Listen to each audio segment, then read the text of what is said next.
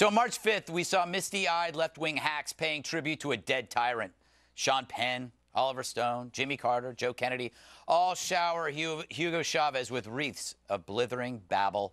Also, British politician George Galloway, who considers Chavez a modern-day Spartacus.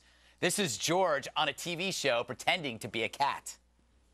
Would you like me to be the cat? Yes, please. That's mommy. Delicious. Good girl. Good girl. You just weird. And he won re-election. He's a modern-day Garfield. But the winner in the Chavez Drivel Olympics, the nobody at the Nation who wrote this.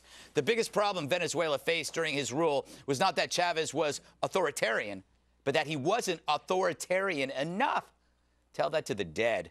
While it's rude to bag on the dead man, it's more off-putting to lionize a bad man. At its heart is bile for America, the default cliche that infects all lefties. Hugo was David to our Goliath, even though this Dave stole billions of dollars, fostering a murder rate that dwarfs Chicago's. When Oliver Stone and Sean Penn weep over a man who demonized America, their message is simple: we agree with them.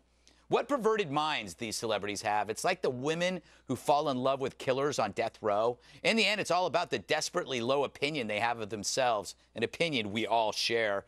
The equation seems to be, I'm a piece of crap, so I have to fall in love with someone who also sees me as a piece of crap. Fact is, Hugo was the least popular Hugo since the Yugoslavian national vehicle. Maybe all these Hollywood ghouls should be forced to drive them just to remind themselves what amazing tools they truly are.